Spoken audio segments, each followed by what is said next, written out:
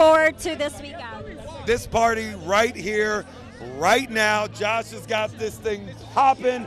This was the best party last year, and you can tell Gronk that I said it because I like to give him a hard time, but this is going to be awesome. You know, we're outside right now. It was cold earlier, but now that I'm in here, I feel the heat, and I'm ready to go. There's a lot of hotness going on around here. Well, I was going to say that Gronk Beach is not your favorite go-to. No, because Rob's lame now. He's retired. He's washed up. He's getting really feeble and brittle. He's very boring now. So Gronk Beach used to be the best party.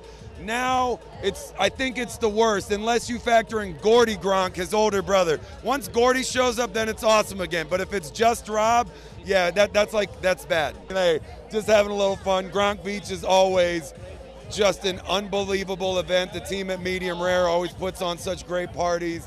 It is the wildest party usually, and I think this Saturday that's going to be a lot of fun, but I'm real hyped up to be here for the Playmakers right now because we're making plays all night.